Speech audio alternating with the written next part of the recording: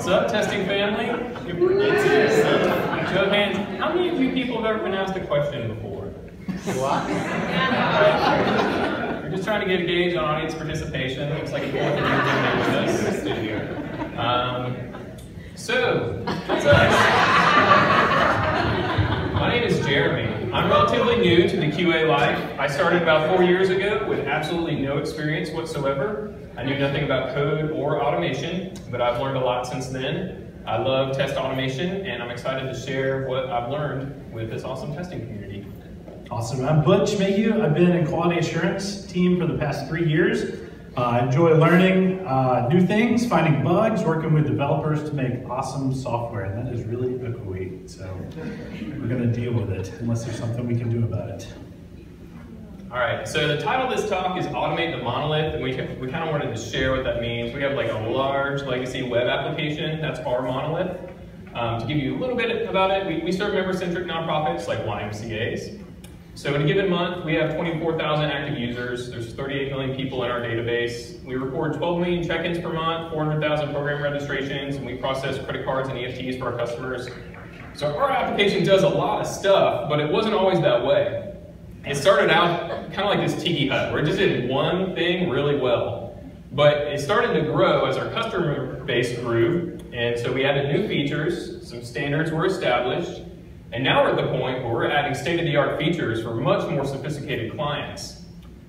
However, those state-of-the-art features are being built on top of the same foundation that was laid like a long time ago. So it is very easy to make a change in one area of our system and introduce a bug in another seemingly unrelated area. So this results in having to do manual regression. We have to do it very often. We hate that. All right, there's a better way to spend our time, right?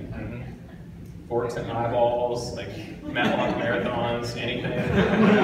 So we wanted to automate regression just to make our lives better.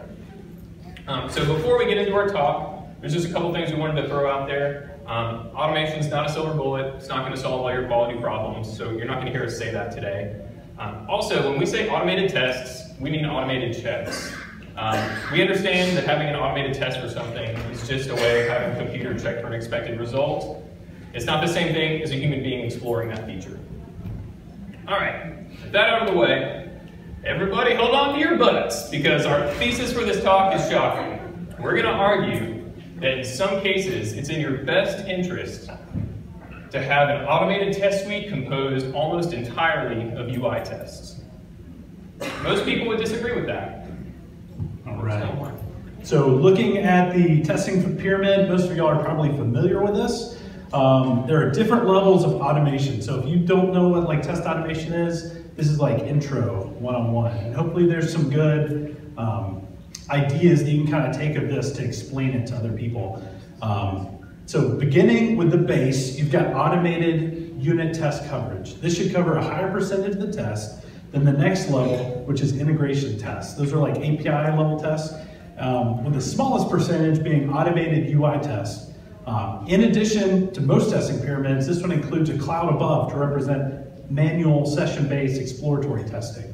Talking about how big that cloud should be is a whole nother talk.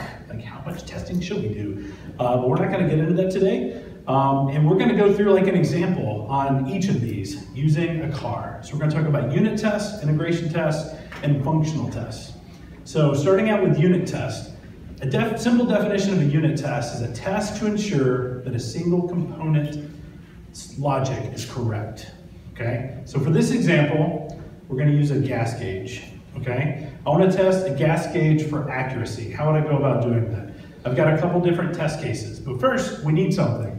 We need a 10-gallon gas tank, because that's what we're going to start with, and some form of liquid to put in that gas tank. So for my first test case, I'm going to fill the tank with 2.5 gallons of gas, and my expectation is the gauge to read 20% full. So another test case would be I empty the tank, and I expect the gauge to read empty. So the third test case is I would fill the tank with 5 gallons of water and 5 gallons of gas, and I I expect the gauge to read 100% full. So in this example, we're exercising the functionality of that single component, the gas gauge, and just verifying the measurement is correct. The gas gauge should read back based on how much liquid is in the tank, accurately. This is a unit test, it's not going to care about whether it's gasoline or soap or water or whatever, right? So it's just going to ensure that this logic is working. There's value in that. Next, we're going to talk about integration testing. Simple definition is a test to ensure different components, when combined, work properly together. So for this, we're going to ensure that an engine can run with the proper input. So we need a gas gauge, a 10-gallon tank, and an engine in some form of liquid. So we are going to fill the tank with 2.5 gallons of gas. We're going to crank the engine and it should run. We're going to empty the tank. We're going to crank the engine and it shouldn't start. It doesn't start. We're also going to fill the tank with 5 gallons of gas and 5 gallons of water. We're going to crank the car and the engine comes out. So these are different test cases that we can use to kind of explain what an integration test does. And we see here in this scenario that these integration tests go a bit deeper than just testing the measurement of a single component. We see that for this level of testing, it's a bit more complex and more things can go wrong. And many more scenarios we could come up with to verify this and to test this. But we also see that we test how things interact with one another. For our third example, or a third type, we're going to talk about a UI test or a functional test. So in our world, we have a web application, so it's going to be different for if you're testing like an application you install on your desktop. But for a web application, the driver of that is going to be a web browser. So this is a UI test. The way I would define it in our world is a test that is browser-driven, that verifies usability by running checks on the application or system itself. So for this test case, we're going to ensure, we're only going to do one test case because these can get really big. We're going to ensure that a car can accelerate from 0 to 60 in 12 seconds. We're going to test that. So for that, we're going to need an entire car, which is a complete system with all components in working order, and these are going to be the test steps. First test step is I'm going to fill the gas tank with 2.5 gallons of gas. I'm going to crank the car, and it runs. So that's going to be like our integration test. It's going to tell us, hey, the car can run. We're going to put the car in drive. We're going to start the stopwatch. We're going to press and hold down the gas pedal. This is fun to do. We're going to watch the speedometer. And when it reaches 60, I'm going to stop the stopwatch and verify the results. So all these steps are one single kind of functional test.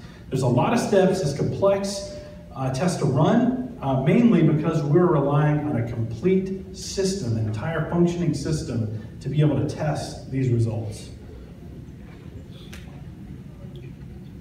All right, so from this example, you can see that there are different levels, and we give the testing pyramid the seal of approval. But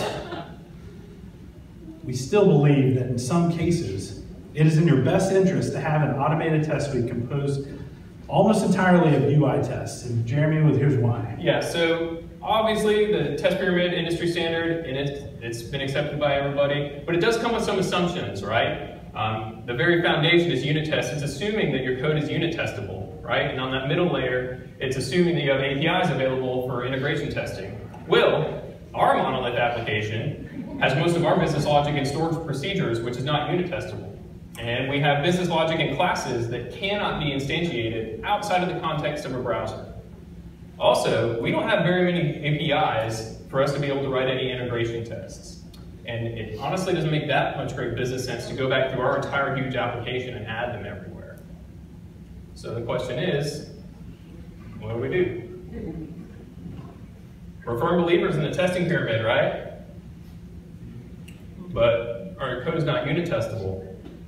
We have very few APIs for integration tests. So what does that leave us? Boom. We end up with a crap ton of UI tests in our automated suite.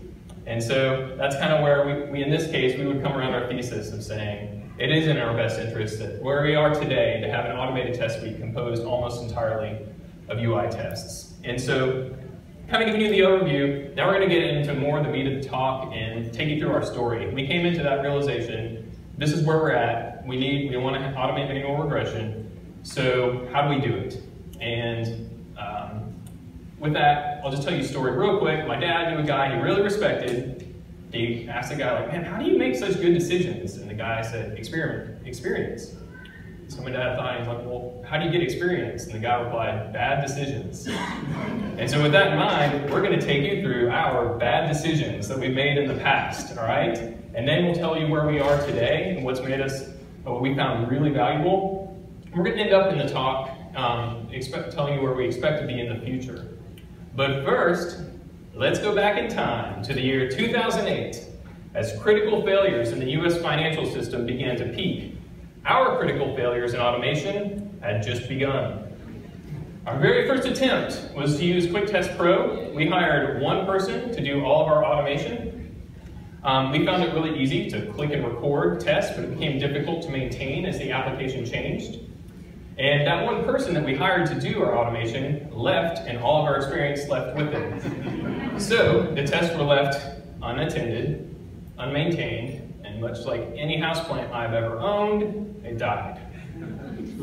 All right, so we went on from that. We had a second attempt where we said, let's go ahead and use WATR. It stands for Web Application Testing in Ruby. I'm sure most folks are familiar with that, but we liked WATR. We found it to be flexible. It allowed us to customize and easily update our tests as the application changed.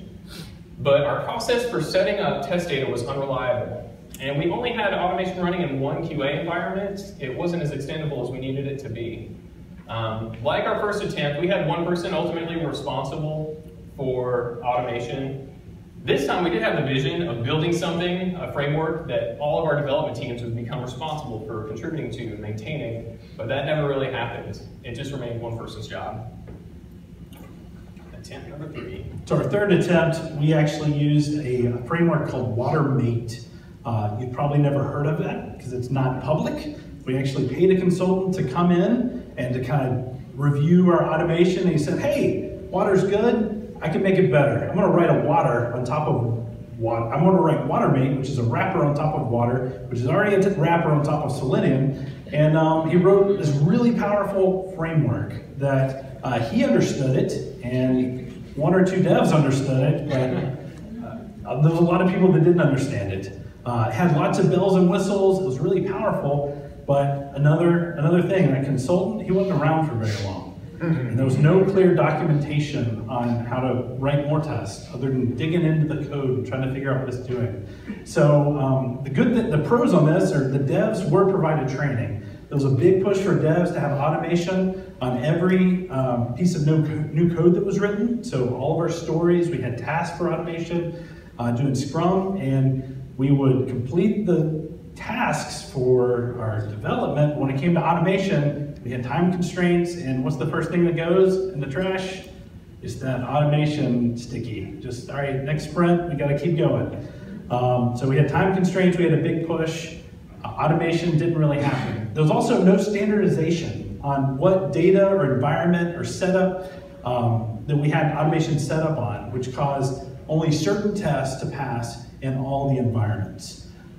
So we also didn't have any nightly automation scripts running. It was just basically some files in the repo that you could just go in, if you know how to start it, because there was no documentation on how to run it, but go in and try to run it and try to get results. So we then shifted inside the same framework. So we realized, hey, tests aren't getting written, like the devs aren't doing it. So we decided to pass these tasks off to contractors.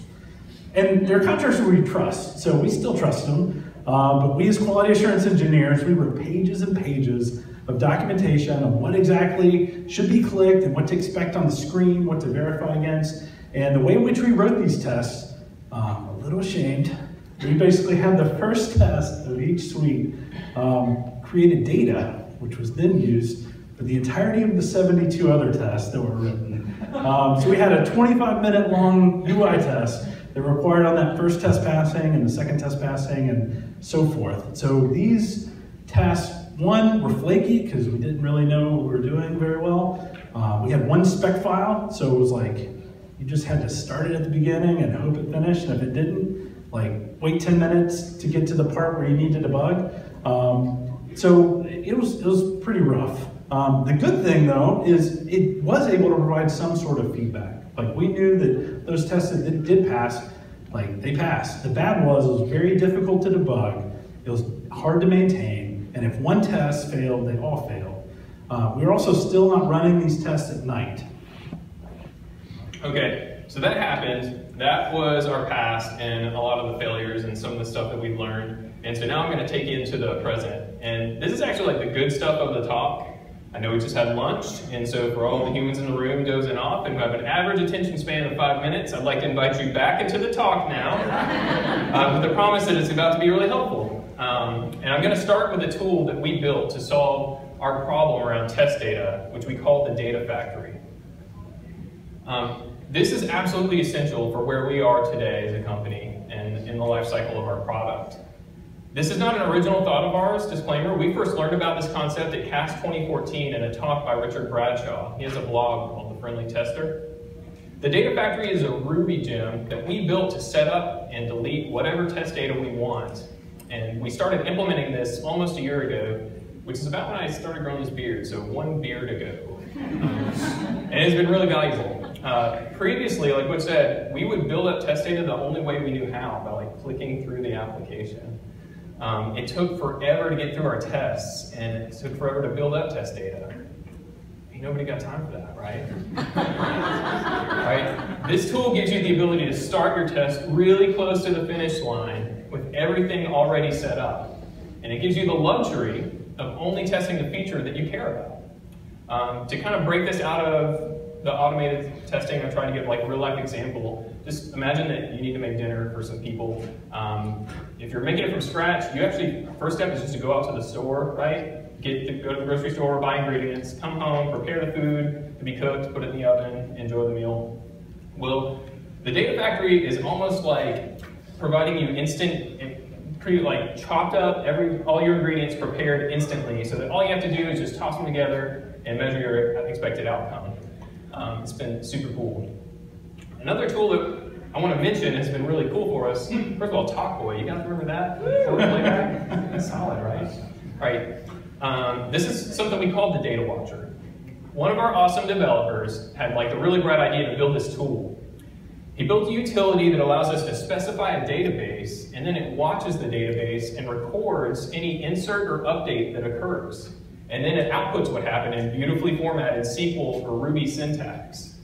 This is super cool. You can tell it to like watch this database, go around, click around whatever action you want, and then just press a button, and it'll give you the output of what you need. It's facilitated building up our data factory really quickly, and we found it valuable in testing other stuff too. One other thing that I do want to mention around test data is like the SQL data setup. So we have this 1,400 line SQL script that we use to set up our vital test data. If you think back to that amazing cooking analogy that we used, to say the data factory gets you all of the ingredients that you need to prepare a meal, well, we don't actually rely on the data factory to build up the entire kitchen infrastructure of an oven, refrigerator, pots, pans, everything. We're relying on it the data factory to do that. Every single test would be way too much overhead. It would take too much time. So having like static data in place made it really easy for us to write tests when we could trust that the indispensable stuff was already there, didn't need to build it up. And it's also made it easier to set up automation in our other QA environments because we've got our essential infrastructure all in that one script, and we can point it to a new database, run it, and know that we've got the essential stuff already in place.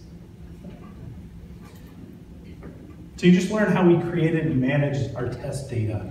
Now into how we use the browser to navigate the test.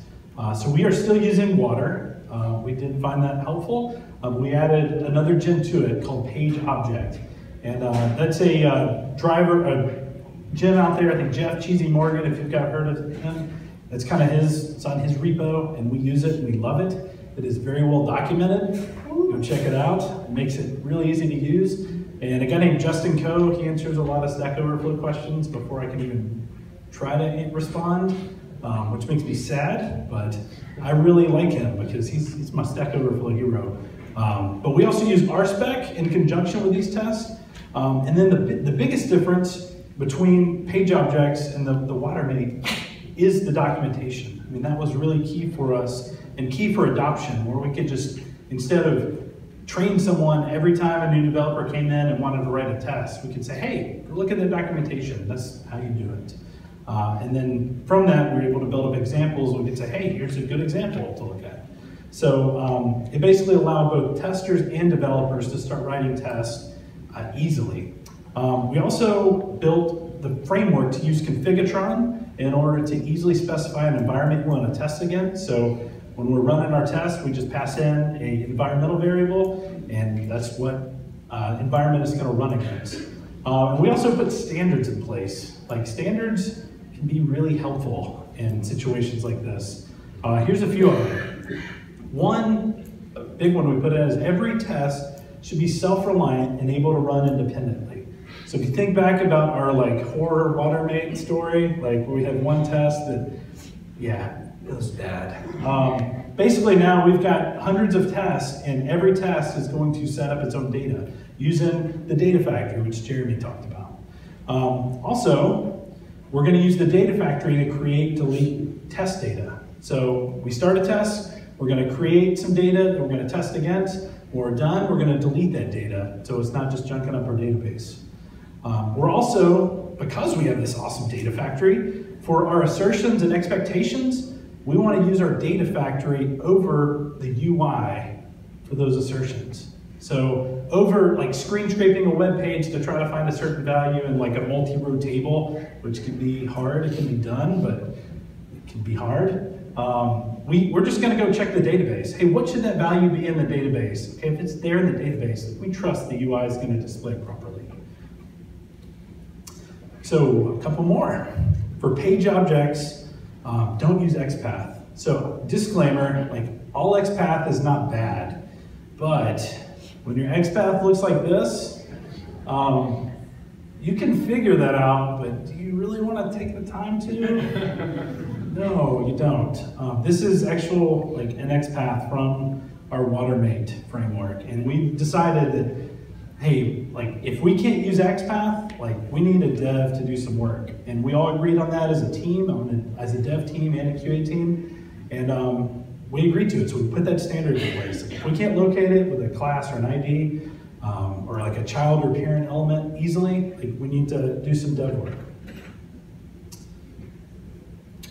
So, all right, here we go. All tests should leave the session in the same state it found it or better. So we're using a web application, so you have a login to test one thing, one part of the system with certain permissions.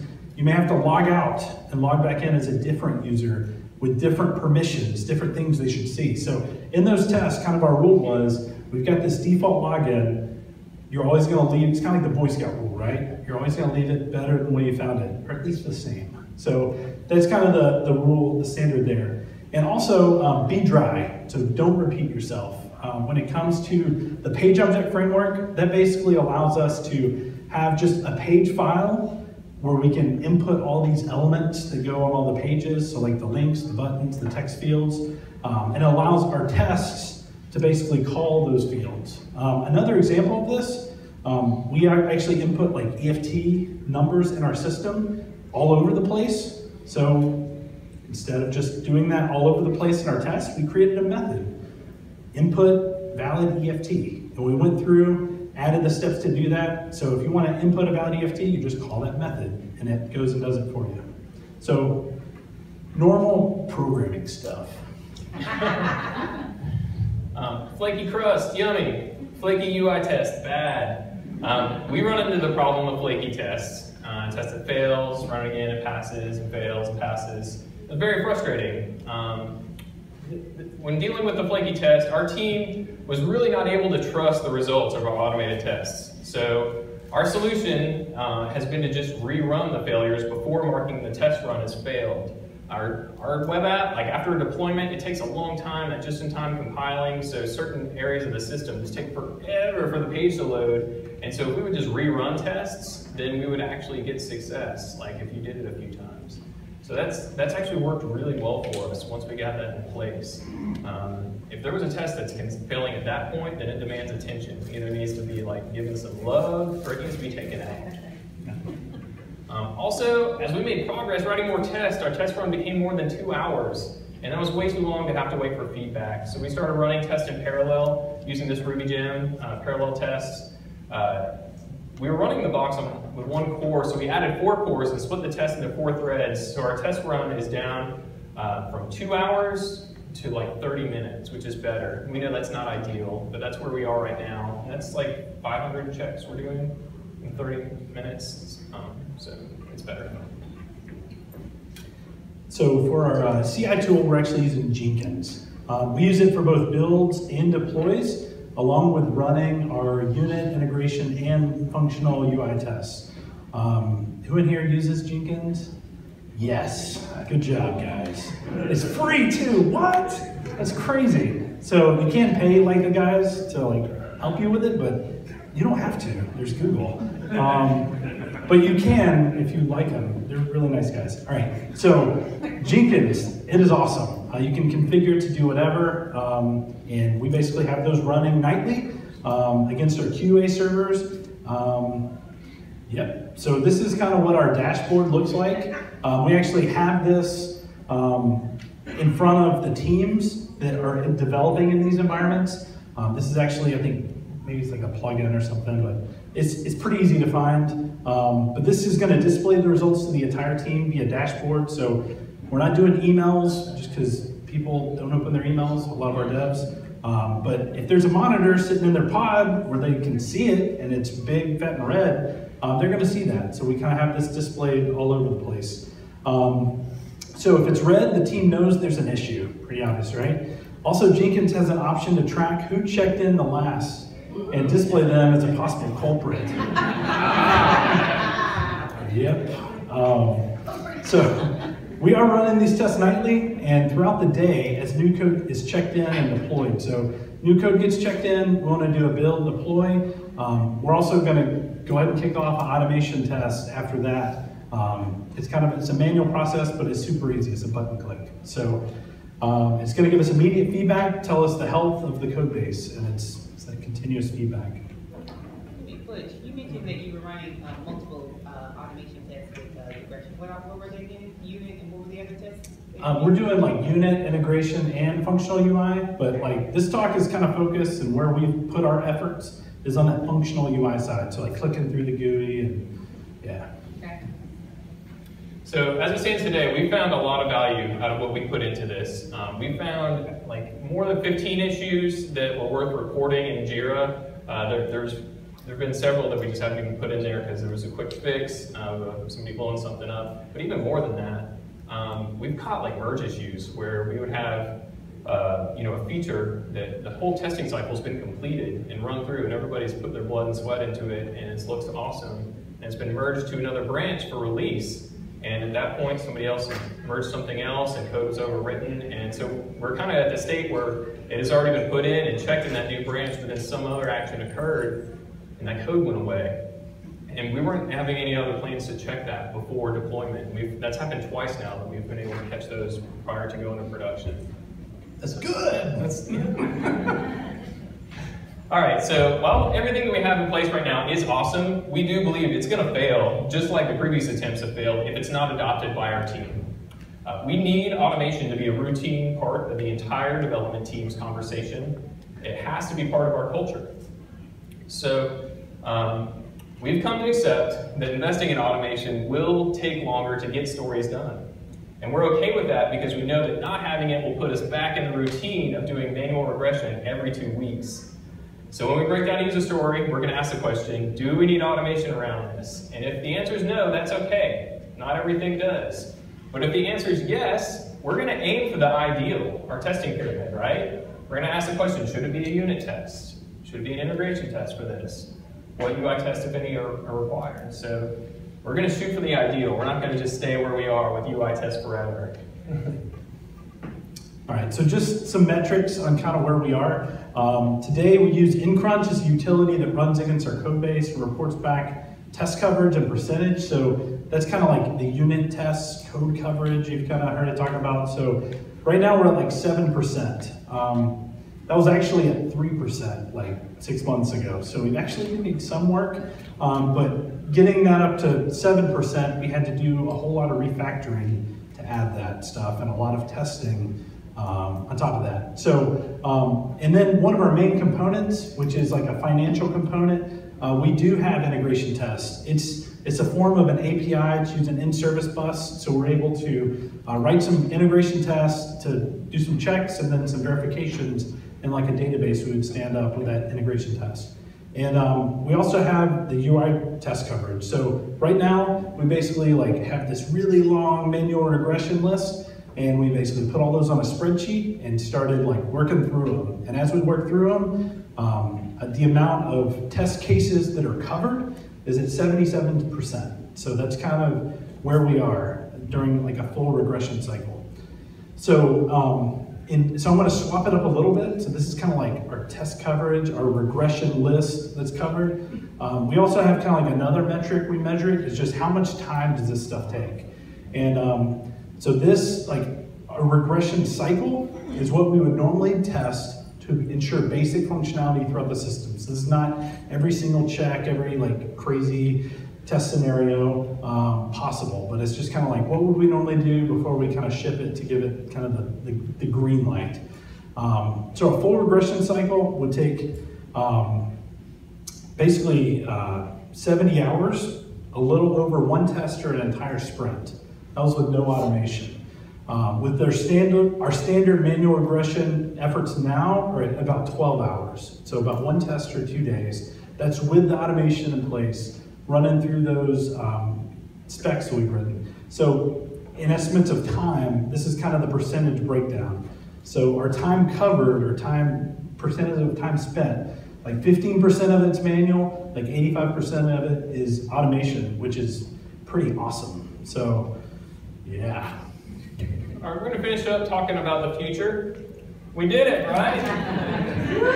Unfortunately, that's not the case. All bad things must come to an end.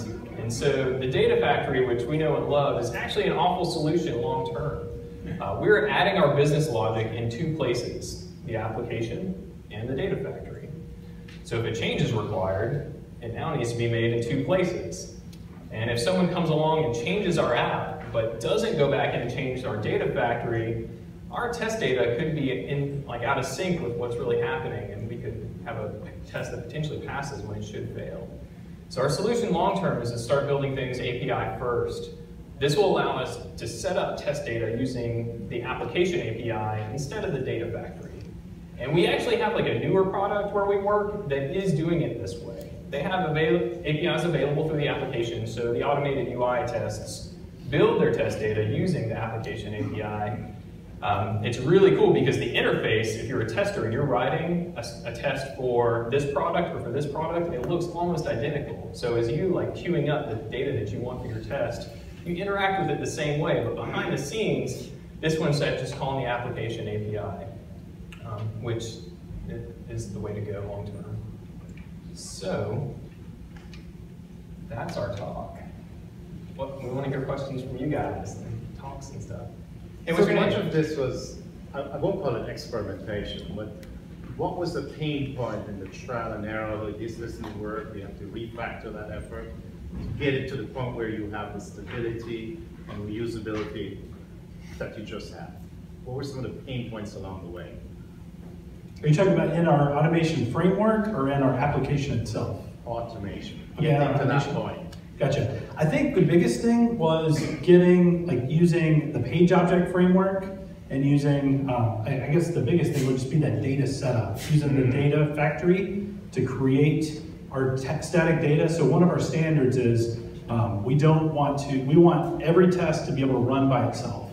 So instead of going to like add a member, like go through like these 20 fields and there's like a 2-minute test, and then doing something with that unit, we're able to basically just talk to the database and say, hey, go generate that unit just like you would from the front end, and then start on this page. And we're gonna test one thing on this page, and then we're gonna delete that unit, pass or fail, and then go away. So I think the bigger thing was just migrating to that that thought process of like one test per thing, and then having that data generated on the fly for each test and not relying on other tests to set up that data. So that was kind of like the biggest challenge I think we overcame. Whoa, awesome. All right, you first. What's your name? Tina. What's up, Tina? Hey, you guys are awesome. So I just want to ask, so for your turning point, was it more of experimenting with the tools, or was it more of getting developers on board and getting them involved with leading the tool? And so that's not just QA pushing it, because what I found is that when you've got development on board and they love the tool and they're excited for it, then you're going to have more success. So I was wondering if that's what you experienced. Yes. Yeah, like our team has been on board before, and I mean, this is kind of one of those things that even behind the scenes, even if you've got a development team on board, I'd say like if you don't have like other people on board like arguing that hey, they should be spending their time, it's worth paying them to do this, it's hard to get buy-in to do it. But yeah, we're fortunate, I guess. Like I don't know if we're qualified to give this talk for every other workplace because we work with like really friendly, smart, funny like people. You know, they're just cool people. There's no divide between development and QA. Like we really feel like we're team members, and so they felt the pain of it too, right? Like if we're doing manual regression for 2 weeks, they're like, hey, stop building stuff. We need to like test it. So it was their pain point too, and that really helped. Like if it's a rock in their shoe, then they want to slow down and get it out, right? And to add on to that, we did have like a director role change, which they asked more questions. We were able to give feedback and put together a task force on what should we do, and other certain scenarios like our system not doing very well for a while, like basically allowed us to say, hey, for the next 3 months, we're gonna defend our hill. We're gonna stop doing new features. And we're gonna focus on maintenance and automation. And that was really a big turning point into that. But so just make things catch on fire. And then we're gonna go this way if that's okay. So we'll go back to the back. What's your name? You got a plaid shirt on? Mark. Hey, Mark. So the question that I had was related to when you went to parallel testing. Were you doing that in a shared data environment, or did you have a way of isolating data so that you had independent tests without the side effects? So most of our tests, that's a good question because you're thinking of like, hey, we're gonna delete stuff and add stuff. So each test, since we are calling like the data factory gem, it's gonna create a unit and keep that ID and then do all the tests with that ID before it deletes it. So we're not like, we didn't write tests that said, hey, select stop top star one this for this to do the verification. We're actually gonna look it up by this unit that you just created this fee for, go make sure it's this amount. So we thought through that, like at the beginning, hey, we are probably gonna run this in parallel. Let's make it like, so it can grow. Did that answer your question? Awesome. So back here in the black. Yeah, my question is on data factory. Yes. You said you generate your scripts by clicking around on the UI. Yes.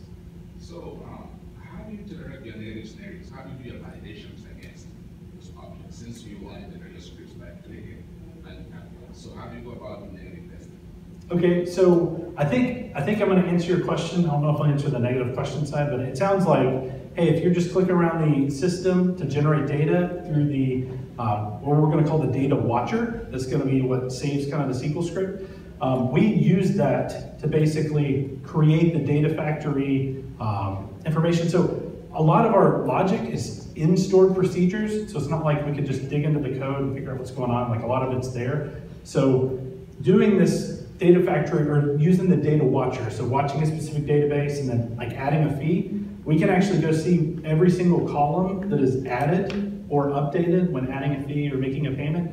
And we're basically taking that and putting it in the data factory as something we would call, like if we need a unit with a fee that we need to like cancel, like we would take the add fee part, put it in our test, put it in the data factory so we could add a fee on the fly. And then our test would just be click cancel on the UI. So does that answer your question? Kind of. Do you have any kind of design interface where you can go to write some scripts or some code? So the data factory, yes. So it's not just a click and paste. It's basically like it puts it out to a text file, and we are smart about what we move over to the data factory. So it's more like a tool that gives us like stuff prettily syntaxed that we don't just blindly copy and paste it. We copy and paste it and put in there what's right, what we think's right, and parameterize it. That makes sense. We can talk more, all right? Yes. Yes. Okay. I was wondering, maybe a couple questions. I noticed, that you guys are doing the wide R, Ruby, and I guess an advantage of that is having all of the Ruby gems that are out there. But I was curious as if you guys had looked at and would use any other open source stacks, maybe just like say Java and Selenium, and if so, what were the advantages or disadvantages, and why you chose to go with the YR as opposed to those tools? I'm not sure I remember. I know that there was like a level of checking. This is kind of like before we were even involved in the QA team at that point. So like I wasn't personally involved in like level of investigation. I know that they did some. They chose to go that route initially, and we found value there. At some point, that was the framework we were using, and so it was to our benefit to kind of like start learning Ruby. Like me, I didn't know how to code. I'm a liberal arts kid, honestly, like communication major. Like, I'm more qualified to do this than my actual job, right? So, with that, I kind of lost my point. I tried to make a joke. Yeah, basically, we haven't explored it. Like, these were kind of the tools that were there. We kind of grew into them. We said, hey, there's a need to learn Ruby. So we learned Ruby. And I would say, looking back, because I've used kind of like Selenium using Ruby and Water using Ruby, and just that Water syntax is a little easier for me. It's a little more readable, but we know people who use Selenium, and like Water is just a wrapper on top of Selenium, so it's kind of the same. It's just. I guess it was something that was there and available to you guys. Yeah, and it was like possible for us to learn it too. Like I think when I looked at something, there seemed like there was a lower barrier to like entry for somebody like me. It's like wants to contribute and help the team. Like, all right, maybe I'll just learn what a string is today, and maybe next week I'll learn that there's an integer data type. And there was just like small like steps that it just seemed achievable. So it was cool. Gotcha. Thank you. Yeah, dude. Thank you. I just wanted to say for him, so I've had a lot of experience with both the Java Selenium stack and the Water Ruby stack. There's a lot more boilerplate code in the Java, so you're going to be like repeating yourself a lot in terms of definitions, and Ruby's really awesome with some of its more dynamic tools like the page object stuff. Makes it so that they're not doing like define click button, and then in define click button they have a different method that they have to call for define what the button is and like all that. Ruby's really good at letting you kind of just like wipe it all out and be like define a button, and then it will go through and make like, yes, you can click the button and you can read the button and you can like do whatever you want with the button. Ruby's a really quick dynamic language and has a lot less. And what's your name? Spencer? That's Spencer. Hopefully we can get him to do a talk next year, because that sounds awesome, right? So get him, brought him on. Over here. Well, one back here first. So you were describing your journey and how you came to settle on focusing on UI tests. You said you have a lot of business logic embedded in the database. Did you ever investigate a tool to unit test stored procedures like T-SQL-T or writing a SQL test? Because where possible, you want to find an issue with the stored procedure in a unit test for that stored procedure, not wait until it hits the line. I'm just curious if you ever investigated any of those tools. I haven't. Yeah, I mean, I've thought about it, because somebody said, hey, why don't we try to do this? But that's not something that I have kind of jumped into. I know our director of development, we've kind of talked through that, but that's not something that we've heavily explored. I feel like we've kind of pushed this, kind of helped put the wind in the sail for the ship to kind of keep going as far as the UI automation. So I feel like if I knew more about that, I would definitely probably try to push that. But yeah, we're not anti that. That sounds pretty cool. I'd love to learn about it. Google. Yeah. Free. Awesome. Yes? Did you? Yeah, I just want to know what's the name of that, the plugin that you're using for Jenkins, or that plugin that you I think that actually comes standard. I think it's just a view. Yeah, it's within Jenkins. Yeah, it's a Jenkins view. No, I Boom. Jenkins is awesome. Anybody else? We have 6 minutes. Oh. So he was a liberal arts major. Were you a computer science major? I was a social work major. Okay, okay. Close enough, pretty close. So did somebody, was there some kind of leader at your company that like went to you guys and said, hey, you got to solve this problem. Regression testing is taking too long. Or were you guys there doing the regression testing and you said, we got to solve this problem, this is awful? How did that come about? And then if I could ask a second part, I'm wondering if there was, you mentioned you had a couple of months or something to work on this tech debt. How did you pull that off? Did you have to, I mean, how did you stop the product team from telling you to develop new features? Yeah, so I'll answer number 2 first, because that's easy. So number 2 was we had... Imagine a building on fire. So we had a lot of customers calling in, complaining about certain things. We had certain jobs that were running twice and putting bad financial data in our system. And so we kind of got like, it was kind of like, all right, 1, we're not doing more releases because we had 1 or 2 things that helped cause that, but 2, just our infrastructure was flaky. We had like web servers going in and out of load balancers and stuff, and we had to figure a lot of that stuff out. So with that, and with customers complaining, we kind of decided like, hey, how can we retain our customers? We need a period to focus on that.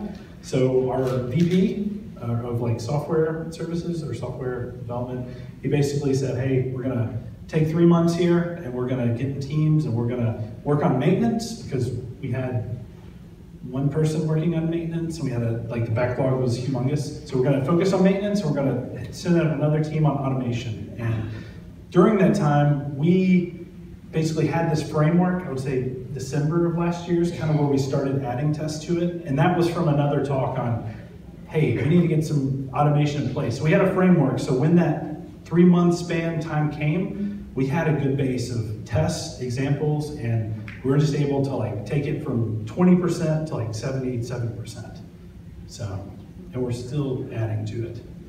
What was your first question? I already forgot. He answered it. Okay. It wasn't, he got it. Awesome. Thanks though. Cool.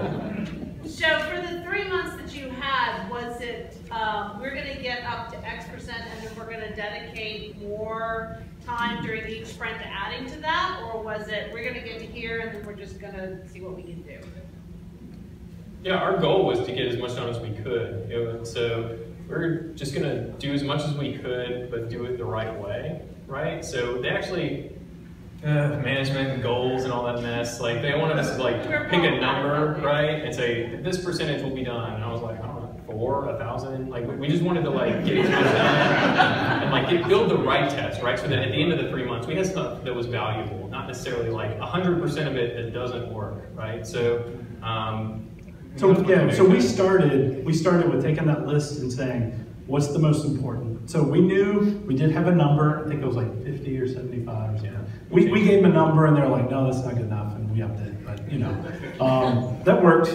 But so we kind of hit our number, but like we still want to keep adding that. But the way we decided which test to start with was, what's the most valuable? What's the thing I don't want to go test manually? Which is the most valuable to me. So, anybody else? Questions? 2 minutes. We've never done conference speaking before, but I guess you're supposed to hang around afterwards. So if you do want to talk to us, that's what we do. We wanted to say thanks to Daxko